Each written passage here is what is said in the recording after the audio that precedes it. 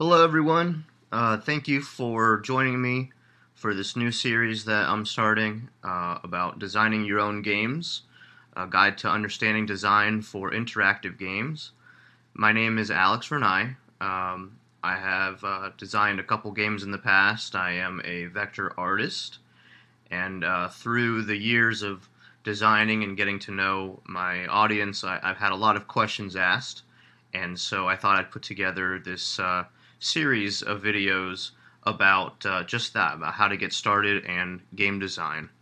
Um, the first lesson that we're going to have is basically an intro to characters and just creating your characters, setting them up, what style sheets are, understanding who your characters are, and then a couple workflows that will help you understand how to manage a character into animation or into programming for the game. Before we get started, this is pretty much designed for anybody that wants to get into game design. It doesn't quite matter what your artistic level is. There's a lot of resources out there nowadays that will help you gain some knowledge and some skill into digital drawing and 3D modeling and things like that. But if you're an aspiring game artist with little or no knowledge of game art, um, or the workflows of digital art, this is for you. If you're a digital artist or 3D modeler, and you've made art in the past, but you don't quite understand how to progress into the next step, which is making those pieces of art, those models or drawings, putting them into a game. These are the programs that I will be using through the series. I use Affinity Designer for all of my 2D, all of my exporting of 2D graphics, and all of my sprite sheets for 2D graphics. Anything that has to do with 3D modeling, I'm using Autodesk Maya. And the game engine that I prefer to use is Unity, and I can show some of the animation and how to implement your sprite sheets into that. Now, you don't have to have any of these programs to dive into game design. In fact, there are a lot of resources out there, a lot of free programs, a lot of very, very high quality uh, programs out there that you can get a hold of if this is something that you want to just get a feel for before you invest in any programs. I think all except for Autodesk Maya are pretty much free or very inexpensive. So, if there's alternatives that you're interested in, just look online, see what it is that you like, but you don't have to use these programs. It's just what I like to use. So before we get started, and before you get started on a game, these are some questions that you should ask yourself about what type of game and why you're making a game. So the first one's pretty easy. It's what genre of game are you wanting to make? Are you wanting to make a puzzle game? Are you wanting to make something more action-based? Is this going to include an avatar that you're going to switch around items with, where it's going to interact with somebody? Is this an idle game where it's a lot of UI or menus? Is this an RPG? All of these questions and the answers to those are going to help you design the type of character that you need. Because for all of those different genres of games, and there are a lot that are not on that list, mind you, there are different mechanics to how a character needs to be designed. And understanding those games is going to help you understand the type of character that you need to design. And the best thing to do really is to just look at the games that you like. See the games that inspired you to create games. Figure out how they work, how they're styled, and then figure out which ones you're most comfortable starting with. The second thing that you might want to ask yourself is, what style of art are you going to want to create? Again, going back to this, the previous point, is whatever is inspiring you to create these characters or these games, it usually is going to have a certain style that you like, and you can go online, search all kinds of different styles. There's, pixel art is very specific, isometric art is very specific, stylized, if it's going to be 3D, flat. Again, there's a lot of um, things on that are not on here, but understanding what style of art you're going to want to produce, whether it's your own style or you're going to try and emulate something else, is definitely going to help you set up your characters. So one of the first things that we're going to do just for this lesson, understanding characters and what creating style sheets is, we're going to go here into my project here of character style sheets. So basically a style sheet is a reference sheet of your character or characters that pretty much explains either what your character is about or very specific features that your character will have that are going to help either another artist that you might bring along later on, or an animator, or just yourself to create more characters or better movement or things of that nature. So one of the basic style sheets is one like this, where basically you've got, here's a cute character, right? And it tells you why it's cute. Okay, so if you're going to be making a ton of different cute characters and you want to show, okay, what do you need for a character to be cute in your perspective, you're going to see over here they put, the head is large in relationship to the body, the eyes are spaced low, all sorts of different cues that you're going to look at, so that when you get drawing, either in digital form or in paper form, or however you like to draw, you can take these references and you can say, okay, well, I need to draw a cute character, or an angry character, or whatever type of character there is. There's always going to be a good use for a style sheet like this. And just as an example, to the right of this, these are characters that that I produced for a game called Kingdom Island back in 2010 to 2014. And I took a lot of my cues from this page here of the cute characters. Large head, small body, short arms, kind of fat legs. That's what makes a character cute and appealing if you want to go that route. Another version of what I'm making now that a lot of you currently know me for is the Toonkins characters. They're kind of short, they're squishy, they're a little bit pudgy, and so these are all things that I put together. Now, that's just one way to create a style sheet. The other way to make a style sheet is sort of like what they've got going on over here, and they've done this with Cuphead. Basically, you've got a snapshot here of different angles of view, different ways that the feet are positioned, different hand positions, and then you have the height of the character. And this is really important if you're going to be drawing this character multiple times in different poses, in different expressions. It's going to help you just have a consistency of character. And again, not just you, but anybody that is going to be drawing your character, as part of your team, or if you commission somebody to do this for you. And you can see here, this is actually a Van Buren 1935 image, and you can see where the Cuphead artist got a lot of their reference from, and it's very helpful to have the heights. Sometimes in a style sheet, you're going to want to have sort of like this little biography of who your character is. Okay, some notes. So here it says, that they were looking at early forms of Minnie Mouse for inspiration. They took a couple key elements, and you can really see where that is from.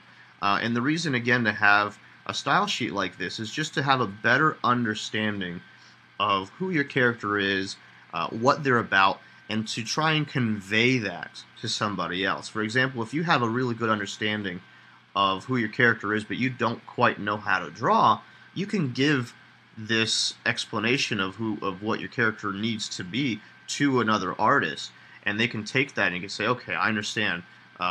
They like some Minnie Mouse inspiration. They like this genre from 1935 of the rubber hose style, and they can try and really emulate what you're looking for. Here is another style sheet here, where you basically have a turnaround of a character. It gives you on the bottom the height, which is also really, again, very important. You need to have a consistent height in your characters. You don't want to draw your character really tall in one pose and really short in another unless it's part of an animation or unless it's part of a gimmick. But usually, if you're going to do a turnaround, you want it to look really smooth. Here we have a couple characters that I created, again, for Kingdom Island, in which I did a turnaround style sheet. And again, it's just basically when you do these, you're going to draw your first image. And my first image was this center image of a front facing, because usually when you draw, if you're not really used to drawing, if you're not somebody that draws a lot, a front view is typically the easiest to draw.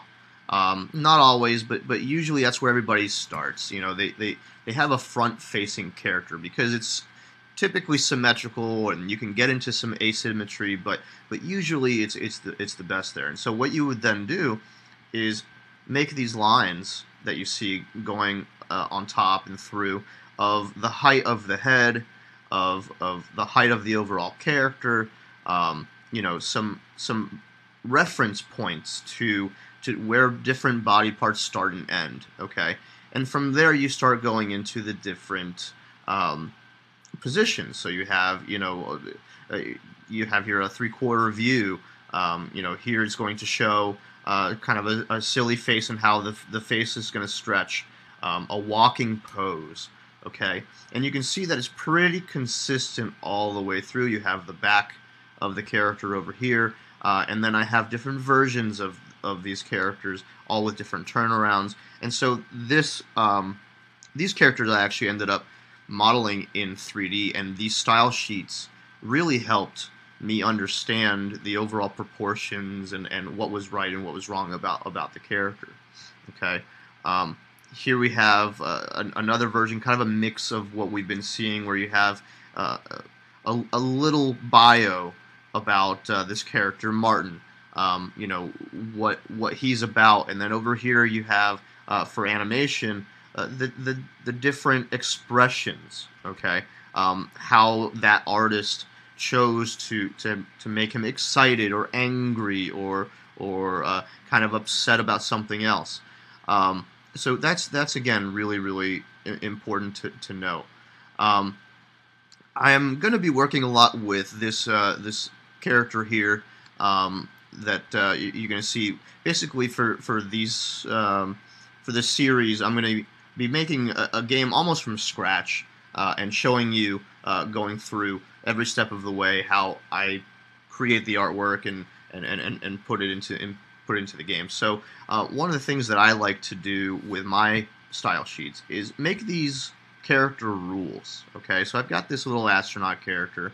I've taken some style notes from the other style sheets. I've got my heights. I've got my reference points here, so I can make different rotations of the character. But here I have a set of rules. Okay, so the character is always going to be 1 1/4 heads tall. It's not going to be any taller. It's not going to be any shorter. Again, unless there's some animation involved. Okay, I've got here the line thickness of 2 points. That relates here to my stroke. When I'm drawing the character, I'm going to have it at 2 points.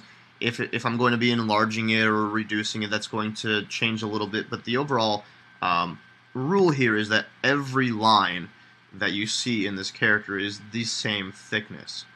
Okay, my light is coming in from the top right side down. You can see that there's highlights on the right, there's shadows on the left. Rounded corners, no sharp edges. So there are, when you're drawing, when you're creating characters, and they kind of look off, it usually is because either you're not following the form of your character, or that there's just so many different forms going on that they kind of get a little bit mixed up to the eye. It's not very pleasing. And so when you make rules like this, like rounded corners, no sharp edges, or only smooth curves, no sharp turns or anything like that, it really does help you understand. If you were to make, like for example, these, here's the character's feet. Everything is rounded. Everything is smooth. Everything is consistent. Okay, and then I always like to have my color palette. Even though I have swatches available in this program, having my colors available so I can always use my eyedropper tool to pick them up. That's something that that I value, just because I could always pick up the right color if I lose it in my swatches or something like that. Okay, so going from there, we're going to move into taking this character and kind of splitting it apart. So now that I've drawn this character, this is just a drawing. There's really nothing that defines this as a game character yet. He can't move. It can't be manipulated. He's not split up in any kind of way. This is usually where digital artists are starting, and then the next step is really where it takes you into thinking how to translate this into a game, which is the difference between being a digital artist and being a game artist. It's just the different way that you have to think about things.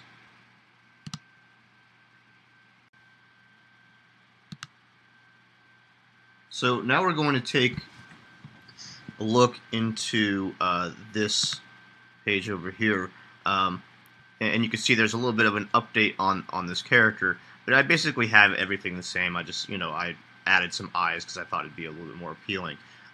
So there's a couple things to know about, and it pertains specifically to 2D character art. When you model things in 3D, and I will be going into 3D characters in another video, but it's going to be a little bit different than, of course, having a 3D model. And what I mean by that is, okay, if we take a look at the character and we see, okay, well, I want this character to move. And again, this will go back to the questions from the beginning of the video of what kind of game this is going to be for. So let's suppose that we're going to be creating a platformer, kind of Mario style, that sort of game. So I'm going to have basically a right and left movement, jumping, crouching, that sort of thing. Okay, so I'm going to need this character to move, and so I've got to have his legs at the very least, out of anything, move. And so how am I going to make the legs move? Or the arms move? And what do I need to know about the arms? And if I want the character to have different expressions, what's that going to mean? And so what you typically find is that this is going to take you into a different mindset, into designing your characters in a way that is going to make your life so much easier when it comes to splitting up different sprites. Okay, and sprites are just basically the images that are going to be put into the game programming, so that all of these actions and all of these things can work. So here you've got a split up view, and you can see really well what defines this character as far as movement goes. So here I've got the legs, and I'm able to rotate them. I'm able to change them up. I've got the body that I can do the same. I've got arms and hands. The reason why the hands are separate is maybe later on I want to have the option to have the character holding something. And in order to have the character holding something, I may need to change the overall grip of the character so that it looks like he's holding the object instead of just having it floating there. And so the hand's going to be be separate, and then you've got the head as well. These are different variations of colors, just to try out, just to try and see, maybe as part of a part of the game, you can change an outfit, as an upgrade or something of that sort, but just something in that sense. And then over here I've got the back view and the front view, and you have the eyes, the different types of eyes that you're going to need. You can notice here that one eye is actually a little bit more is a little shorter on a horizontal plane than it is on the front facing. So these are things that you need to have, and then I have for just blinking these different lines.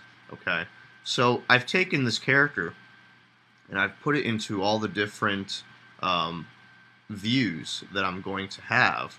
Okay, so I have my just like I did in the style sheet, I have the front, the quarter view, and the other quarter view, and the back, and then I have my walking animation. Now, your walking is going to be however smooth you want your walking to be. That's going to be based off of a couple things. Now, you can create a couple walking sprites, and so what you'd want to do, I'm just going to make this a little bit bigger here just to show you. Okay, there's a couple things that you can do. There's some people that would prefer, kind of the old school methods here, which is basically you're taking your sprites here, your characters, and you're creating different frames. Okay, and so all you have to do is put them into a sequence when you're done. Oops, we got the eyes here. Okay, and so you've got a little walking sequence. You can see how the character is going to go from the idle pose, start walking, take another step, step again. Now you can put as many frames as you want in between. Usually, though, if you're using a game engine like Unity or Unreal or something like that, where or even if someone's programming this for, with some sort of an animation input, you're going to take these elements and you're going to put them in individually, and in the game engine, you're going to have them animate, and I'll show you that in a later video. Right now, what's important is basically understanding what parts of my character I'm going to need to move. Okay, what parts of the character have to move in order for the character to be successful as a game character. Okay, the same over here. I've got a jumping animation. Now it's not so much an animation, but again a reference to how I would animate this once I put this in. Okay, now let's say that a platformer isn't something that you're going to do, but you still want to use these characters to walk around a world or something like that, and you want to customize, which a lot of games do. They allow you to customize, whether it be as a key element in a game like a virtual world, or whether it be a perk to gaining once you level up, they'll give you some items or things like that.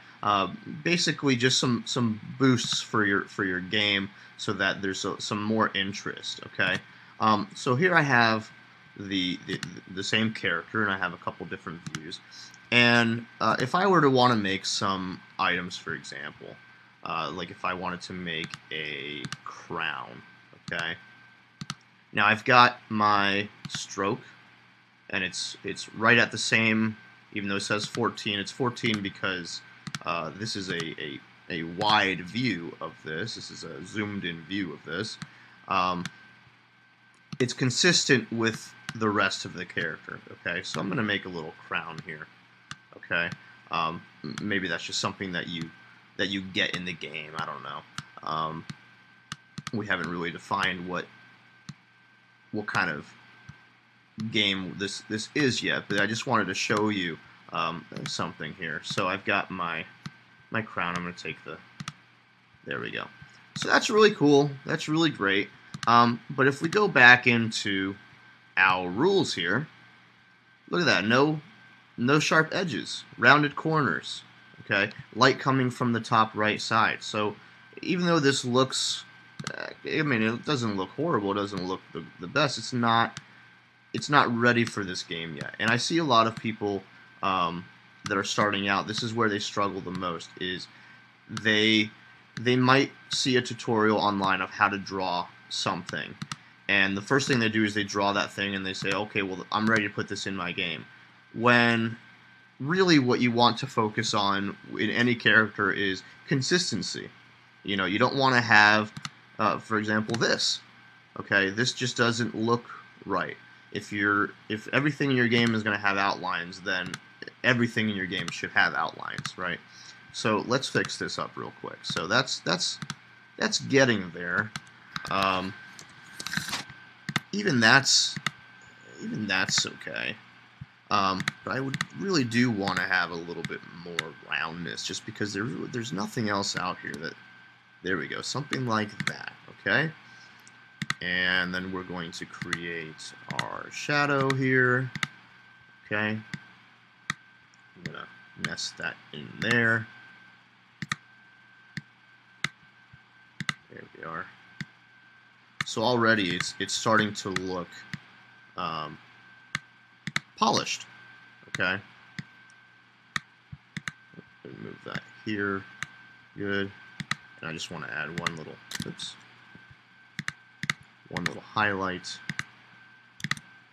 At least here you could see, you know, somewhat of my workflow. But when it comes to workflow and when you hear me talking about it, really what it means is just setting yourself up correctly. When you create anything, when your job is to draw something a lot, when your job is to build something a lot, you want to have your tools at your disposal. So, for example, you see me using, the strokes and the swatches and the colors. But even in things like effects, you want to have, this is why having a decent drawing program or a decent game engine to help you visualize these things is really good, because you want to have your guidelines, you want to have your sets, so that everything is easy and at your fingertips. You don't want to lose time, pretty much fiddling around with stuff that has nothing to do with your art or your game, or technical stuff. Everything you want to have there. So part of the workflow for this part is in the consistency of the line. If I didn't have these rules set to help me, or at least in the back of my mind, it really wouldn't. I'd be sitting there trying to make things look right on a bunch of different frames, things like that. So here I'm going to just make the other view. I'm going to change that like that. Okay. I'm sure some of you are like, well, okay, didn't know how he was going to do that one. But there you go. Kind of cheated a little bit, just to kind of get the point across, right?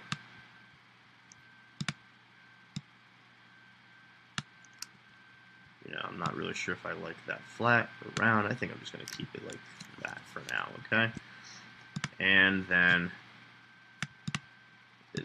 this is going to be the same for that. Okay, so I'm going to have my crowns, my different set of crowns. That's good there. Okay, now these have to be separate because, again, it's not part of the character. These are just bonus, okay? So I'm going to have that like that. I went ahead and added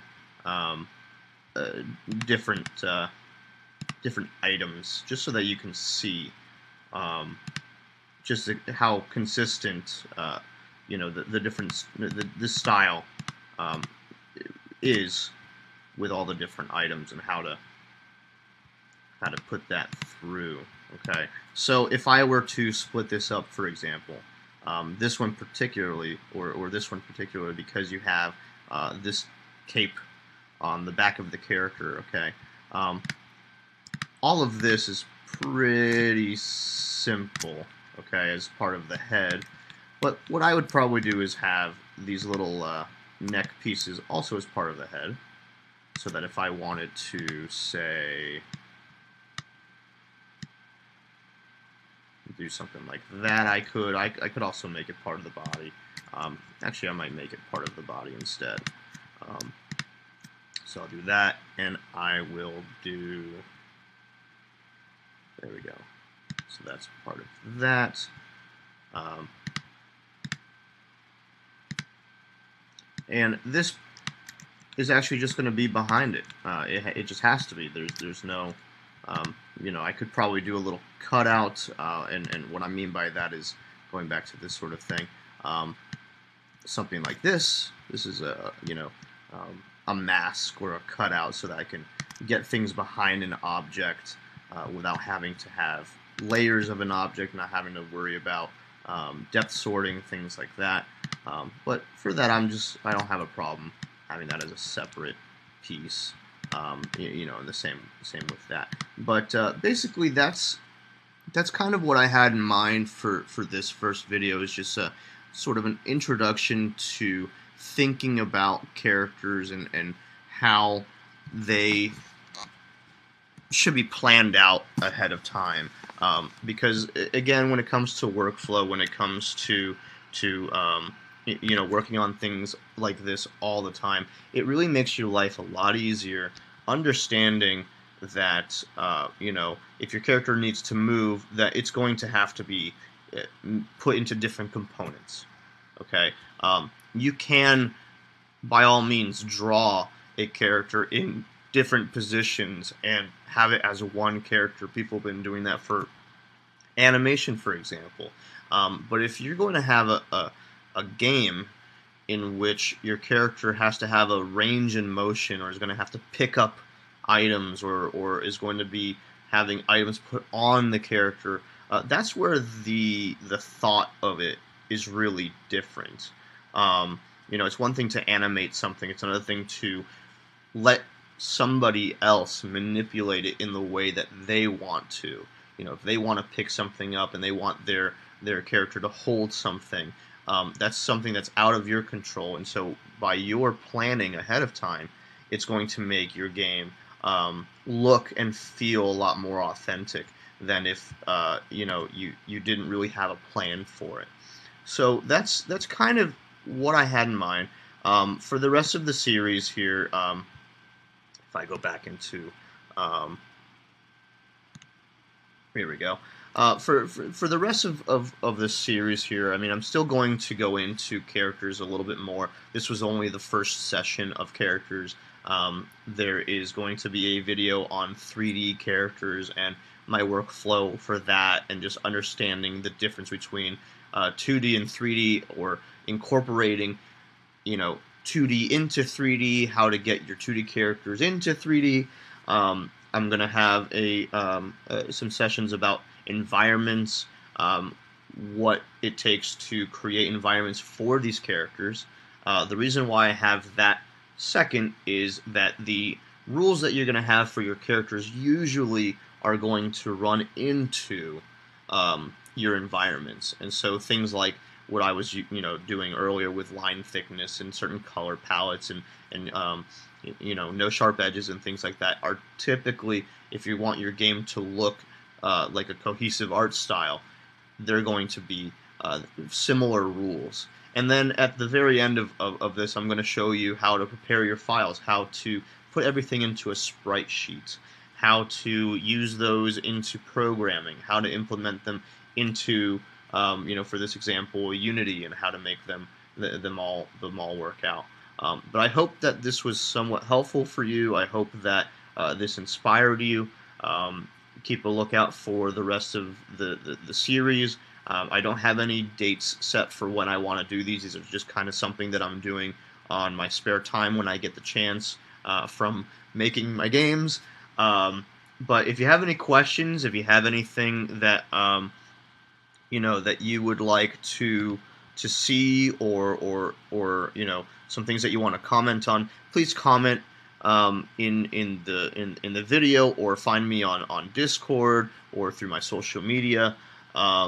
I'm here to answer questions and to hopefully help you get started into the game world. It's really a fun and exciting time to make games. There's never been a better time to start. There's a lot of competition because everyone wants to do it, but at the same time you have amazing products and resources at your disposal, and just being able to take advantage of those things is really great. So again, thank you for joining me. Just thank you.